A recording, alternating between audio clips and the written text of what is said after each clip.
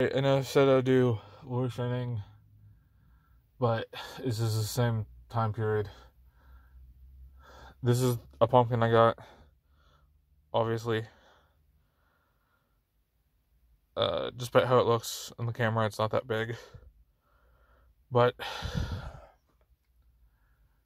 I'm gonna go out and plant the seeds out of this little patch, because pumpkins are semi-native to this area.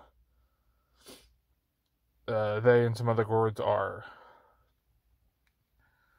non-harmful and can be treated the same way as native gourds, even though they're not strictly speaking the same one. There's a different ecological niche, but they're both filled by the same, or both gourds, which is a water bottle gourd, and this fill the same niche in roughly this area, so it should be fine.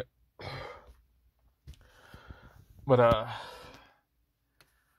I'm also gonna go to Lowe's tomorrow, the day after,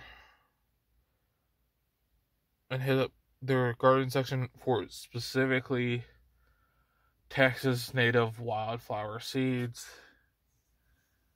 because I don't know if I've mentioned this, but I want to turn that rocky area into a field, grassland, prairie thing. And I know some people think like, oh, you can buy grass starter. This is all the grass you see is non-native stuff. It is all heavily mowed, and that's not what we need. We need actual like native plants growing in a field, because that's what a lot of Texas and the Midwest and stuff is, or was rather, before humans, was prairie field.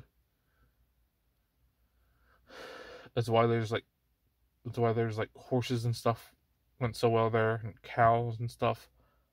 All of those lived in the grasslands. Of course, a lot of it was a little more north than I am, but people don't like to talk about this part since it goes against what they think helping the environment is. But we have enough trees in America.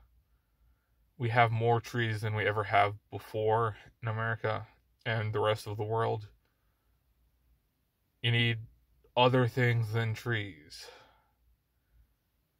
You need climbing vines like what are in the Little Forest. You need flowers, lilies, fucking orchards and shit.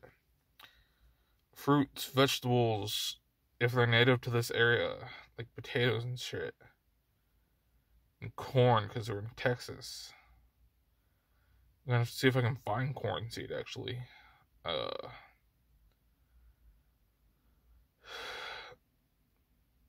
We have enough trees that are like oak and maple and whatever. The world has, bordering on this point, too many of those. We need to dump in diverse species so we're not just creating something that takes one root rot or one bad disease to kill all of it. You need diversity in everything.